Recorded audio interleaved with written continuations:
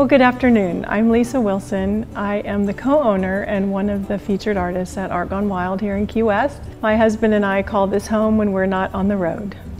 We are the only artist-owned husband and wife team on Duval Street.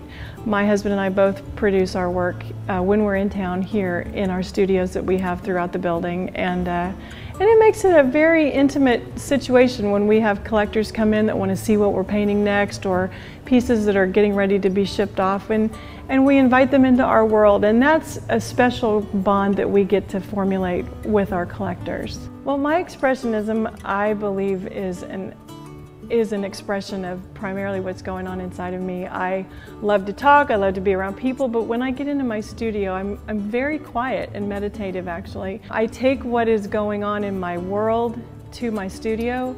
I'm a happy person, I have great family, I have great relationships, but there's still feelings that we all share, anywhere from introspection to celebration.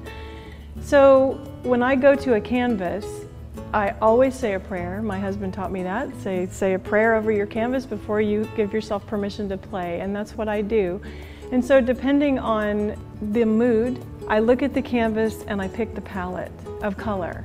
And then I have to let go, and I have to go through my own process, which I didn't have a great team of coaches saying, do this to get that. I had support that said, go for it, I'm sure it'll work out. And so that's why in my artwork, if I'd have gone to art school, they'd have said, you know, you really can't do that. And I said, well, you know, it seems to be working for me.